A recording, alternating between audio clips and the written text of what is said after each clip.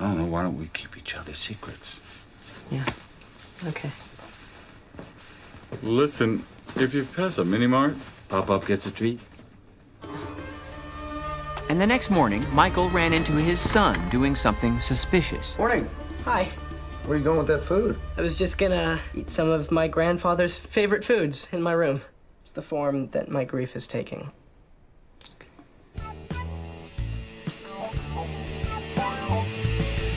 I think George Michael's hiding Anne in the attic. From who, the Nazis? No, his girlfriend from me. I just caught him sneaking up to her in the attic, and he clearly did so because he thinks I don't approve. You know, I think I'm gonna invite her to the wake. Why make him hide? Why do to him what Dad used to do to me?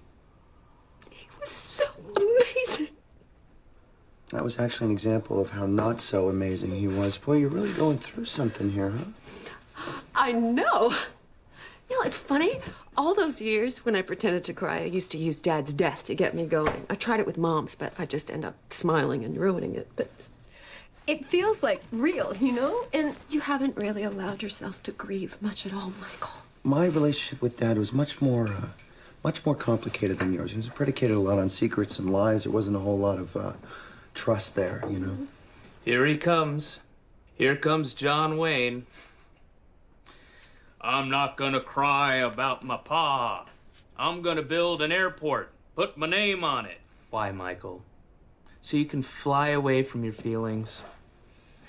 You can keep them bottled up, but they will come out, Michael. Sometimes in the most unexpected...